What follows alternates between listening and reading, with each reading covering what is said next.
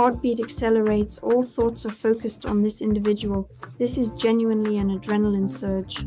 So our body senses the predator, senses the danger, and reacts accordingly. No one wants to be dull. A lot of times, a guy starts hitting a woman and she can't leave. True love is boring. He is aware that he is causing pain to someone, but he does not give a damn about the consequences. And a narcissist always possesses additional resources. He always possesses women on the side, perhaps even other families on the side. Just run, depart, and never come back. Leave this place and never return again.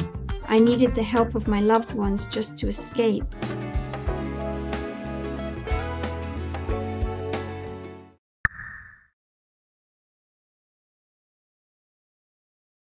Hey all, dear pals, I'm Olga Shmel. Thanks a ton for checking us out, for picking us. These prices are crucial for our team. So, a nerve-wracking, pleasant moment. Introducing a new expert in a highly demanded field. The topic is touchy. This is the psychology of relationships. Relationships between men and women, relationships with abusers, with narcissists, various dependencies. Unfortunately, the topic is in demand, and we can't avoid it. We haven't touched it so sharply yet. Meet Olga Shmel, please, a psychologist, sexologist, and profiler. Hey all, what's up? Hi. Thanks a ton for agreeing to become a channel expert and being willing to share your experience. And now I suggest we start right away. The topic is tough and no beating around the bush. Let's discuss addiction, abusive relationships, narcissists, and how to recognize them. You had quite a dramatic personal life, the story that led you to psychology. Tell me, please, how quickly did you realize that something was wrong with your partner, and how long did you look for a way out? Initially, everything was going well for us, beautifully. This guy was into me, attentive and persistent. He charmed all the grown women in my family. He was such a charming guy, seemed like a really dependable young man. We used to be an item. He invited me to go on a trip to the beach and unwind together. He proposed there. It was so beautiful and perfect. This is a fairy tale you're telling now that all girls dream about. Well, yes, that is precisely how it appeared. I pondered it for a week, conversed with my mother, conversed with my sister, and everyone was like, yeah, what a good guy. So I introduced him to my family, and he introduced me to his family, his mom, his friends. He even took me to work. So he was like, I want a family. I want to get married. I want kids. I don't have any kids. He said that I'm really worried. I'm ambitious, making good money, can support a family, and afford to have children. Decided to marry, liked him too, filed application, already started living together. I had this intuitive feeling, but I couldn't explain why it was happening. I just couldn't wrap my head around it. Everything's fine. But intuitively, I just feel like running for some reason. Even if you told someone, they wouldn't grasp. I said I was sharing with my sister, talking to her husband. I probably changed my mind. I am not going to marry him. She got the response that, Olga, you're searching for a prince. There are no princes. A nice guy. He was like, let's have a baby. The mistake was that I just rushed. Since pregnancy, huh? Yeah, I somehow got pregnant fast and easily. Got married, lived together. He worked. I stayed home taking care of my pregnancy, minding my own business. About 5 months later, after I had changed, I started finding empty beer bottles. 5-liter big bottles like that. I can tell something's off with that person. Then I start asking what's going on. So I hear that I am having some business problems at the moment. Do not worry, everything will work out. Well, I'm pregnant and of course I'm freaking out. All right, let me break it down for you. Because he was constantly drinking, his vigilance decreased, and he told me what's really going on. This just shocked me. Turns out he doesn't know how to make money at all. Originally, he lives from one credit to another. Many years have been living on this money, and he's fooling everyone. And my mother and friends, so he rents a table from them in the office. He's just pretending to work and make money. Basically, he takes loans, invested in his mother's apartment, and now confessed, probably because his mind couldn't handle it. And such responsibility from a child, I'm telling my mom, turns out he's a hardcore alcoholic who got sobered up. Mother says, okay, let's try something now. Let's invite his psychologist, who encoded him. Let him encode him again, have a conversation with him. And I already started to wonder, is everything okay with this person's mental health? Because I'm expecting a baby, and it's important for me to understand. So I just took him aside and asked, what's going on? Is he mentally ill? The doctor gently told me that he's not sick. I don't see any diagnosis here, but there's no need to talk about health either. He stated that there is a state between individuals who are mentally healthy and those who are sick, which includes borderline conditions. This ex-husband of mine, he was just like totally awful. I mean, it was like hell, you know. I needed the help of my loved ones just to escape. It was really unclear how I would even go on living, but the only way out was to just run away. He said he'd hang himself, saying, "I'll hang myself if you go." Then he threatened me, and that's when I realized there's something in life I don't know. There's some information that I don't have. And then I made the decision that I would go into psychology to study this question. And here I am, a psychologist for 15 years, a practicing psychologist. I learned a ton of information that I think is super important to get out to people. A common topic, and I worked on a project that dealt specifically with providing psychological assistance to victims of domestic violence, physical violence, and emotional abuse. And there are a multitude of these cases, complaints, and some things are just absolutely awful. And what was the specific factor that served as the trigger for these notable changes in his behavior? Seems like he was a straight shooter, but at some point he started hitting the bottle. You knew him when he was sober, but when he entered another phase, meaning the person changed. He initiated pushing me, and I rapidly ran away. It did not escalate into anything of a serious nature. However, the issue was that he began accusing me of being incapable of generating any stories whatsoever. Now, I understand that it's called a projection, but back then I had no clue what people could suspect me of. There were these really emotional swings that I'm going to tell you more about. There was no physical violence, but he pushed me once. I think if I had stayed any longer, he would have already resorted to physical force. Physical violence, you can see it, but emotional violence is visible and incomprehensible. And any absolute person of any status or material wealth can find themselves in this state, in this situation. No self-esteem. They often say there are victims and then there are strong, self-sufficient people. But even a person from this group can become a victim? Because everything starts off very beautifully, you know, and it just happens very smoothly. It's like cooking a frog, you know, it happens. Psychological concept, when you put a frog in regular water, gradually heat it up, and it just doesn't have time to jump out, doesn't understand. They are currently boiling her alive, likewise for me. This is a really powerful metaphor, you know. From my experience talking to my heroines who shared stories of monkey relationships, that's exactly how it is. Everything seems like a fairy tale at first. Lots of flowers, gifts, attention, and quality time with loved ones. Everyone is certain that the woman got lucky. And then that's why it's difficult to escape this, because everyone is pointing their finger at you. You haven't seen any decent guys, and now you found one, so what else do you need? He captivates everyone around him, but simultaneously he informs everyone that there is an issue with my significant other. And she's hiding the fact that he actually sees himself as the head of the household and doesn't want to bring this argument out of the house. And then when everything goes wrong, she seeks assistance. Everyone is puzzled and expressing disbelief. You already mentioned emotional dependency. How fast does it come together? I know that you bring up depressing stats, like almost 90% of women are in relationships, and they are emotionally reliant on their partners. How, if possible, to anticipate such a situation or get out when it has already happened? Regrettably, we typically develop an incorrect understanding of love from an early age.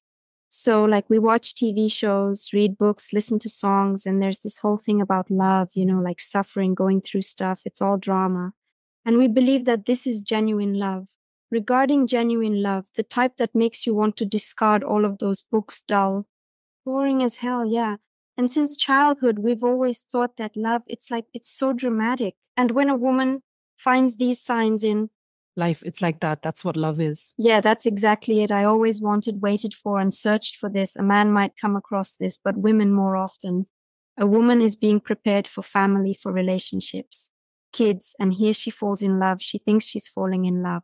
She is confusing these signs of anxiety or something. So like her heart is racing. She is all caught up in this guy. All her thoughts are about him. This is actually an adrenaline rush.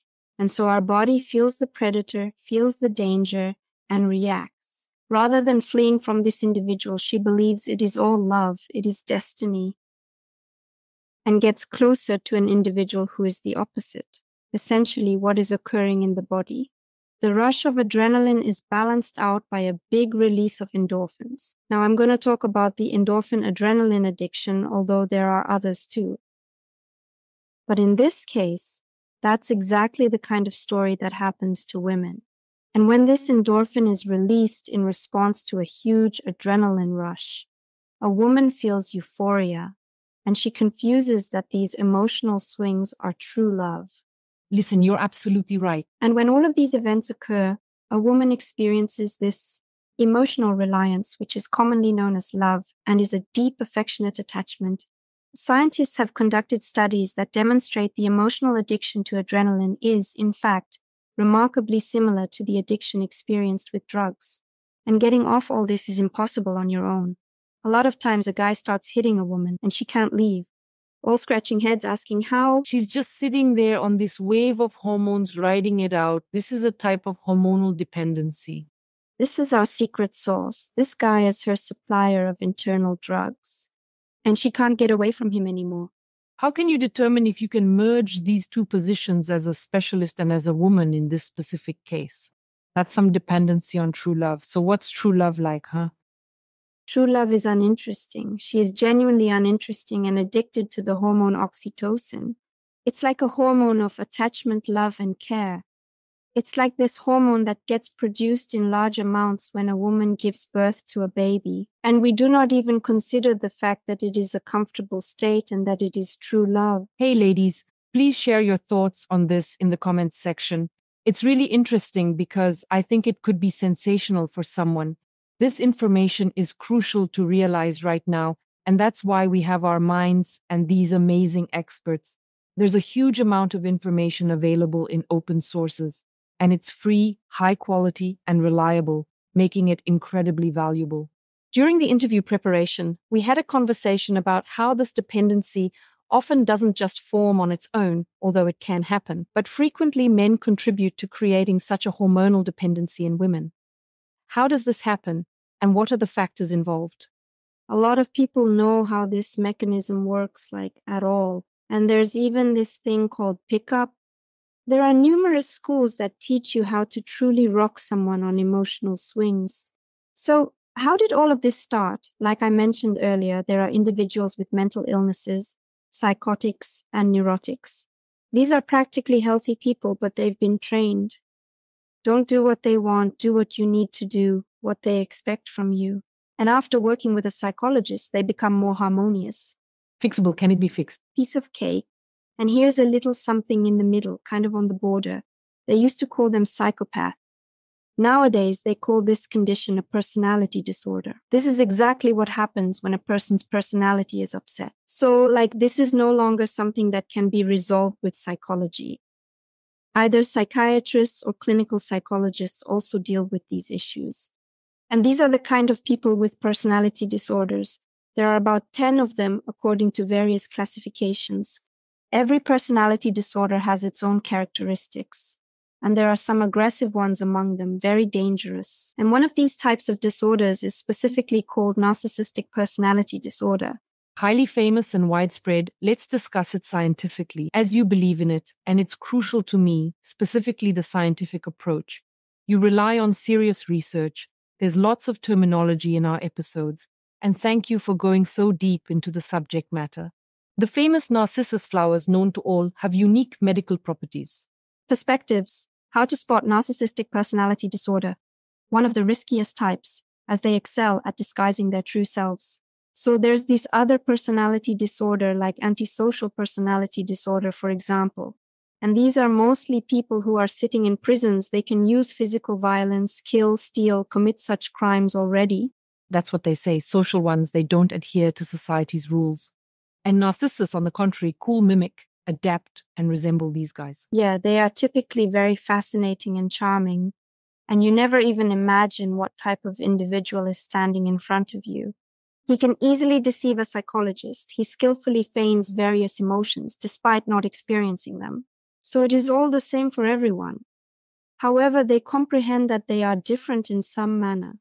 They observe others' behavior and mimic it. In fact, there is a greater depth and complexity to this, which explains why they exhibit such behavior. She can't change him and make him different. This program is something else. And all the narcissists behave the same way. They have a protective mechanism of the mind, projection. So this narcissist, he has a personality disorder. This signifies that his inner child is extremely rebellious and in an unhealthy state. All of us are aware that we have an inner child, an inner critic, an inner parent, and an inner adult within ourselves. That's just ego. And he didn't develop an ego. So he has this rebellious child, you could say, unhealthy. There's a critic, sadistic, who constantly pressures him. And everyone thinks narcissists are arrogant with an inflated sense of self-worth, but they have low self-esteem. So this inner sadistic critic constantly presses this kid, Narcissus always feels ashamed. He's really struggling with himself. And in order to avoid all these internal experiences, the narcissist looks for a person. That is, he suppresses this insignificant, worthless part of himself. Psychological process is not a joke. So he kind of utilizes this individual as a component of his psyche. He simply gets rid of his own useless part, this projection, his dirty coat, by placing it onto another person without any consideration. He finds a target, let's call it a target. Most of the time, they're a really positive, kind person, full of life. But he has boundary issues. So the narcissist starts checking if you're normal at all. How would you react if I started pushing your boundaries now? And if he observes that the woman in this instance permits him to test her limits, then all right, that is my individual. He starts to charm him. This here is called the sugar show, usually very beautiful. He studies his prey, sees what she needs. If you need flowers, then you give flowers. And he gives gifts. He says what the victim wants to hear. You want with your family, he will speak there just the way you want.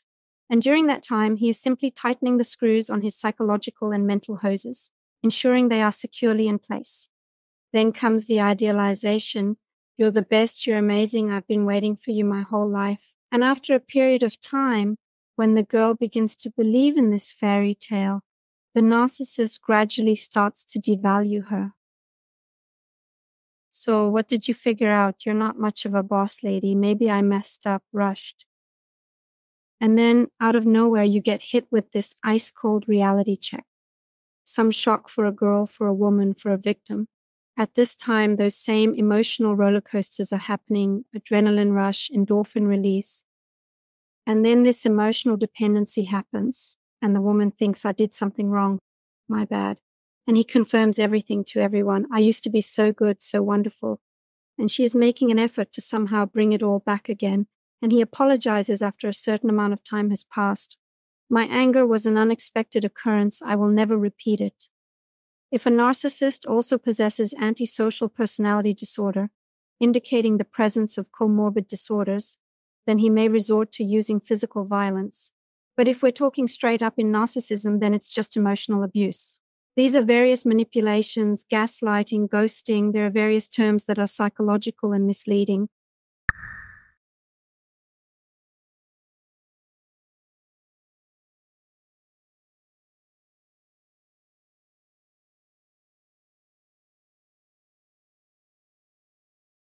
He twists the information, meaning he does everything to lower the victim's self-esteem, so she eventually stops believing in herself.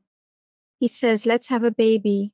They're getting a joint mortgage, meaning he's doing everything to tie her down and make it difficult for her to leave.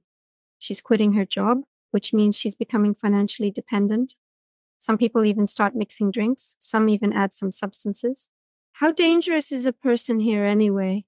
After a while, she just can't do anything at all, and she doesn't understand what's going on. And if by some miraculous means she somehow obtained the information about what it is, she begins to search for similar stories, then she has an opportunity to merely sever this connection. This is going to be really tough, but doable. You said a very important thing, and unfortunately, our interviews are in high demand, and there are thousands of comments under them. Before I watched this interview, I didn't even realize that these are unhealthy relationships, that I live with an abuser, that I live with a narcissist, because he paints a picture for you that he's doing great, and you ruined everything. And I won't leave you hanging. I'm fully committed to you. Exactly what you said. Heroines are losing jobs. No money for pocket expenses to go to the doctor, have to go through him. Can't buy herself a bus ticket, to go back to her mom or somewhere else. And here, girls, they think that it was just a natural course of life. And then they watch interviews or listen to us now. And they're like, yeah, these are signs that he just wants to keep me tied to him for life with this grip. Now, that's a tough one, too. Please, we're discussing a hypothetical victim, right? Let's refer to it as such. How can a victim realize, besides being able to relate, to see such a story? And can the second participant, a narcissist, understand their narcissism? I'll start with the second part. Narcissus realizes that something is wrong with him. He might not know the exact diagnosis or names, but he understands what he's doing. He carries out all of these actions in order to place his internal projection within this particular individual. If he doesn't do this, he might have dissociation, which means a split personality. He'll start going crazy, going into a psychotic state. So he's basically saving himself, right? So it turns out it saves, yeah. He knows he's causing pain to someone, but he doesn't give a damn. This is the way we eat, like chicken. We do not feel sorry for it. And here he also observes a woman as his psychological nourishment. So, from what you're saying, it seems this is a hopeless situation. In other words, you, the victim, can go to a psychologist and work on your self-esteem, your boundaries, and your relationships. But if the other person stays the same, a healthy union is impossible. No way. You girls just feel it. This is really scary, actually dangerous, because these emotional swings and relationships with a narcissist lead women to very scary diagnoses. It all starts with loss of sleep, weight loss or gain, panic attacks, maybe some allergic reactions. Then comes the sugar diabetes, autoimmune diseases, some cysts, then cancer and everything else, and eventually death. Either Narcissus is throwing, and a narcissist always has extra resources. So he starts making other connections in order to cover himself, so as not to be left without resources. So basically, he always has women on the side, maybe even other families on the side. Kids are also a resource for him, meaning they're essentially not needed by him. There are girls right now. These are not my emotional outbursts. This is a certified specialist with a higher education telling you to run away and never come back from a narcissist. Even if you have 7 children with him, there is no positive outcome in these relationships. It always leads to physical death. Well, in the past, one could say that a moral death could occur. Right now, if someone suddenly happened to be in such a situation right now among our viewers, cut it out. If you've realized it, we're brainstorming ways to retreat, safe for you, for the kids, to physically, emotionally, and financially prepared to leave. That's how it is. And it's harsh, as I said initially, not even. I expected it to be like this. It's still important to understand that there is a way out. The woman is not to blame. She was forcibly drawn into drug addiction, you could say. Staying there is really unsafe. Realize, understand that it's not your fault. Let's brainstorm a plan. And it is extremely important when you depart to completely cut off all contact with him. It's going to hurt like a bitch. There's going to be withdrawal. It takes about a year, but there is a way out. So in a year, the woman will flourish. Are you currently with your ex-husband? Do you not communicate? I don't talk to people. I got lucky that he quickly found a replacement and just left me behind. He had another child right away. So your child was not in touch with him either, right? He doesn't need a kid. In this case, you got lucky because he hardly ever contacts her. Here's how we perceive everything from our own bell tower, because what is luck, what is God saved, well, everyone calls it differently. And there are cases like the ones you're talking about where they absolutely believe every word you say when a man doesn't need a woman or a child, and it's a blessing. And you can experience a fulfilling and independent life, while the child can benefit from additional mentors, other examples, and role models of other admirable and genuine men, similar to what has occurred in your life at present within harmonious and beautiful relationships. You have a period, about a year and a half that you're talking about, during which, regardless of disguise, the narcissist will reveal himself. Can we conclude that if you've known a man for less than a year and a half? That's right, it's not about going on a date once a week, but rather about having a close connection, maybe even living together without an official marriage, and especially not getting pregnant in the first year and a half. So like totally? Because a narcissist can't stand on tiptoes for long. Whether you like it or not, it will give you away. So you just gotta watch. And daffodils, they really love to rush. They really love to be fast. By the way, you can say this is one of the signs when after 1 week, they're already proposing to cohabit, get a mortgage, have a child. Here's my mom. Here are friends. Let's do it. This is simply another wake-up call. Excessive care, gifts, flowers, that is also an indication or warning. You have to be very careful here and not rush. However, in a year and a half, everything will become clear. And now we are going to have a truly profound and highly efficient practice together. This is in order to eliminate these relationships, to sever this commotion that exists between a man and a woman, with a narcissist and the woman he victimized. Can she still hold on, even if the relationship is over? Physically, she can leave, but still keep feeding him nationally. She will be giving him all her attention, energy, and thoughts about him that are impossible to forget, even if he dumped her or she finally decided to leave. Due to this, it's impossible to form new relationships as all thoughts remain. So, following a brief warm-up, you will be confronted with the technique to ultimately put an end to your unhealthy relationships with any person, regardless of who they might be. I truly value your presence, despite the fact that the discussion was extremely intricate, and possibly it caused some of our spectators to feel a little uncomfortable. But as a doctor, it was important to do this, to uncover these issues, tasks, to draw attention to it. It's really important. Take a comfortable seat on the chair, put your feet up on the support, rest your hands comfortably, close your eyes, take a deep breath, and slowly exhale through your mouth, ensuring a relaxed state. Take a deep breath through your nose and exhale slowly through your mouth, as if you're blowing out a candle.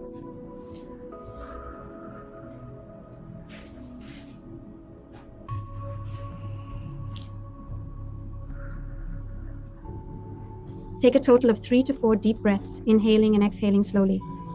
Focus your attention on the sensations in your body, noticing any areas of tension or relaxation. Experience the sensation of sitting comfortably with your back fully supported and your feet resting firmly on the floor, ensuring optimal comfort and posture. Experience the soothing relaxation of your body, hands, legs, and stomach as you feel the tension melting away and a sense of calm washing over you. Imagine yourself in a situation where you are positioned just a couple of meters in front of a person you wish to sever ties with. Take a thorough look at them, paying attention to every detail. Visualize the distance between you and this individual and feel the emotions that arise as you contemplate ending this connection. Is he standing or sitting? What is he wearing? How does his hairstyle look like? Now envision that there is a connection between the two of you. This connection can take the form of a cord. Perhaps it is a tube. Perhaps it is a pipe. Now feel where it's connected in your body. It could be the throat, it could be the chest, it could be the stomach. Now recall all the things you obtained in this relationship from this particular individual. Perhaps it is a disappointment, a mood dampener, a genuine burden. Sadness, helplessness, pain, resentment, anguish, sorrow, despair, frustration, grief. Visualize all of these emotions within your physical being as a dense, shadowy mass. Experience and become aware of how you accumulate these undesirable feelings and sensations throughout your entire body, affecting you on multiple levels. You are accumulating in your lower limbs, in your hands, in your cranium.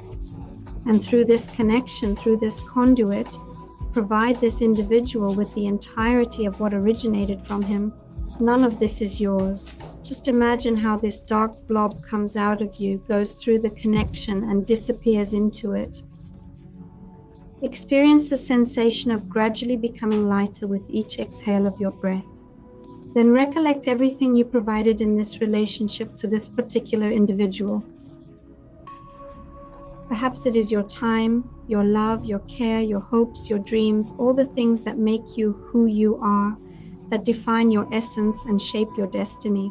Now let's imagine this energy as a shimmering golden light and consciously take hold of this powerful energy, drawing it from him through the strong connection that exists between us.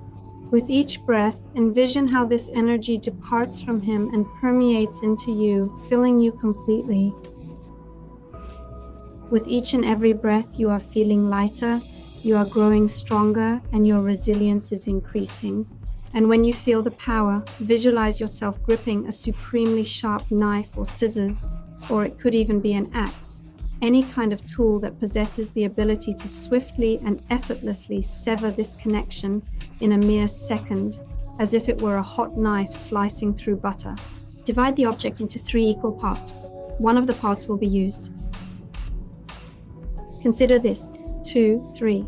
Now try to imagine that the severed end you are attaching to yourself is coming from your own side, and the man who was once there slowly dissolves from your space, gradually fading away until he is no longer present in your immediate vicinity. And you raise your voice, shouting after him, "I am letting you go and completely forgetting about you." Take a deep breath and then slowly exhale. Open your eyes. If you suddenly start feeling unbearably bad, and you have the desire to return to your abuser, the individual who has been inflicting harm upon you, you are aware what is awaiting you in that place is pain, disappointment, but there is no source of strength available for you. Make sure to utilize this technique whenever you find yourself in need of assistance or support.